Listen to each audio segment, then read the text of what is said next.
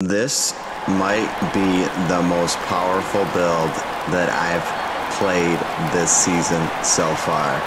It feels more powerful against bosses, more powerful against elites. Ball lightning is back and it is in full effect. Let's freaking go, baby. Alright, I asked Minnie not to attack here on the ice beast to see, how long it would take for the ice beast to die, because we want to kill the tormented bosses really quickly to get our loot. So I said, hey Minnie, just don't attack. Torment, ice beast, dead. GG. Alright, so we're going to take you through this quick pit. When I mean quick, look how quick this is about to be, guys. This is about to be the quickest pit, 101 pit that you could run, because everything just flies to you and then dies. We could teleport pretty much every second, which is freaking awesome.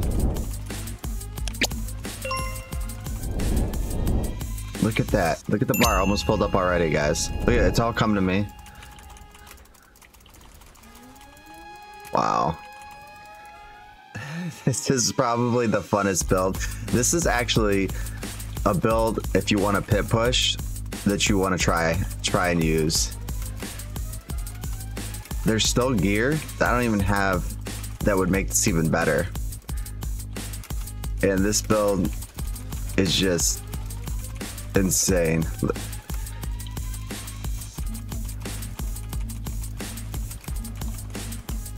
What the heck was it? It's like a minute. You can get there in a minute, guys. You can get there in a minute. It's so funny. All right, light twin daggers. Light twin daggers. Oh my gosh, it's so crazy. This build is so freaking fun. I love it. All right, let's go through the build. All right, time for the build now. So first off, we're gonna be using Shaco. I think that this build can work with Endarials. I gotta figure that out. First, we're trying it like this. We like the cooldown reduction. Obviously, the armor is really good, and then the max health helps a ton. So second, this is where you could make your own decision. So I just used Reign of the Infinite. If you want to feel more tanky, you can use Terrail's Might and Pure Orb works. I've tried both. They both are fine with this build. This one's a little bit more tanky. This one does a little more damage. I have Gravitational. Ball lightning spins around you. On the gloves, these gloves are mediocre. These aren't even the skills you want. You want attack speed instead of intelligence because it makes ball lightning damage more. So you want critical strike chance, you want core skills. So these gloves can be upgraded a ton. You want to freeze with lucky hit, and you want crit strike damage.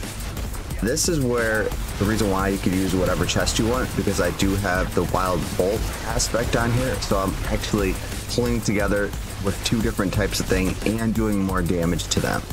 I like warmth on there because it gives me health. I like chance to freeze. I bricked these items. I didn't want chance to slow, but that's fine. Intelligence, max health, and dodge chance are the best you could get. The thing why you want freeze is because we are using Hoarfrost in this build. So Hoarfrost makes you do more damage when they're frozen, so you kill enemies even faster. That's why we have it on the boots with intelligence, mana per second, ball lightning, chance to freeze, and evade reduction cooldown. And that is important because we are using teleport enchant, and then lucky hit to get your ultimate cooldown reduced, and that's very good too. Also, you want the inherit on here to be attacks reduce cooldown of evade by 1.5 seconds, and that's why I'm able to teleport around so much, which is fantastic. The weapon, you want intelligence, max life, and crit damage. All lightning I cast twice. That's what I would want everything to go into. So it's only 27% here. If I was to remake this item, I want everything to go into chance for ball lightning to cast twice. The lightning spears are being casted so much because your ultimate is up. At first I tried it without this and it still worked, but man, do even more damage with the lightning spear splintering aspect. So what I did is I made the Wild Bolt aspect do 10% more damage, took off Conceited, and added Lightning Spear, and I only lost 15% X damage, but Lightning Spear is causing so much more AoE damage, which feels so good in this build. You don't even need a Fractured Winter Glass to make it work. You just need something with Devouring Blaze, Conjure Mastery, cooldown reduction. If you can't get cooldown reduction, get attack speed, or if you can't get one of the Conjure Masteries or Devouring Blaze, get attack speed. Attack speed is really good in this build. Teleport cooldown reduction is meh. I'd rather have Evade, but that's fine. Critical Strike damage is very good on this. Telrashas, oh, also and Storm Swell on the neck. Telrashas and Ring of Sting Starlet is so good because it's just doing that extra damage. It has core skills, it has attack speed, crit chance. This is just an amazing ring for this. I want a GA1 so bad, but this will do. And then on the focus, you want cooldown reduction, critical strike, and intelligence.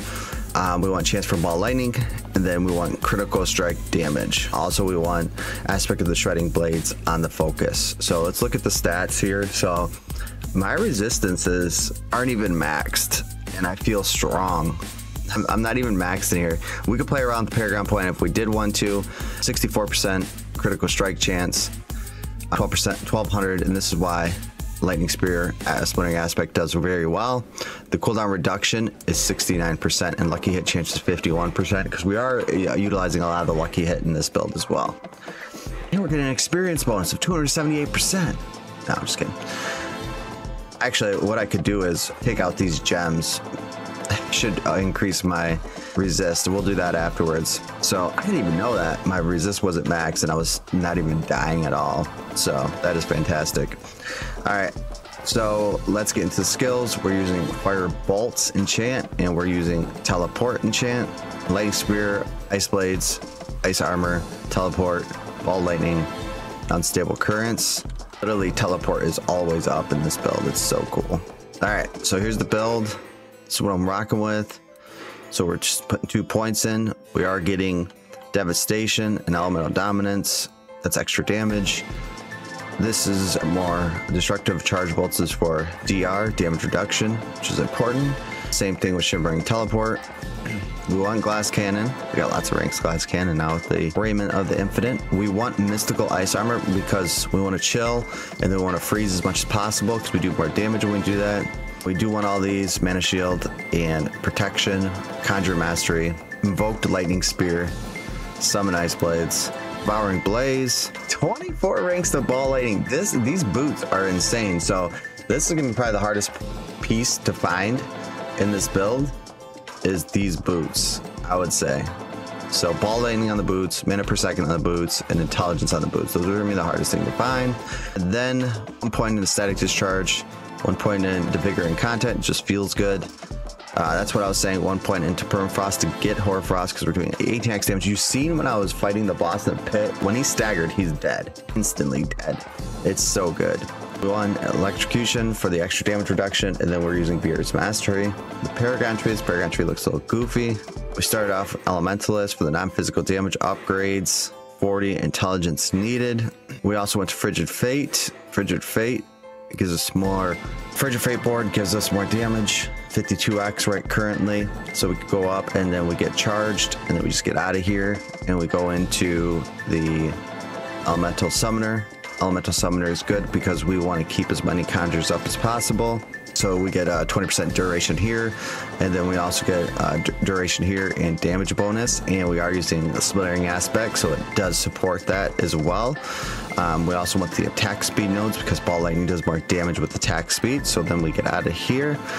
And then we go into Exploit. Exploit is nice because you could put it in the Enchantment Master and get all these non-physical damage nodes, which is fantastic. I use pretty easy path too, so you could like save a lot of points here, which is nice. And then you go into Unleashed. Unleashed is good for the mana and a little bit of extra damage. We actually use a lot of mana in this build, so it is helping out a ton. After Unleashed, Unleashed was in the Burning Instinct. We go into the Ceaseless Conduit board and we get Destruction. You always want to max out Destruction in pretty much any build, so that is really good. We like that. And then we go into Flame Feeder.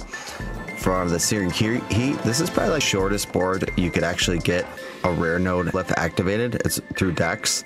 Is Searing Heat, so that's actually a really good board too. And then we go to Static Surge, and then we want Adept so we can get the higher mastery damage. And then our area effect is increased by 20% as well. So that is feeling really, really good. It is eight glyphs we're using. 8 glyphs. 1, 2, 3, 4, 5, 6, 7, 8. Yeah, so we're using 8 glyphs, man. It's working. It feels strong, guys. Happy Labor Day. Hope you make the build. So let me know in the comments what you think, because I think this build is just the best. I think it's so good. I love it. All right, guys. All right, I will see you guys in the next video. Thank you for watching. Make sure to like and subscribe to Kelp Gift for more videos. PTR is coming out in, what, 2 days, and you're going to want to come tune in. So we'll see you guys then. Bye.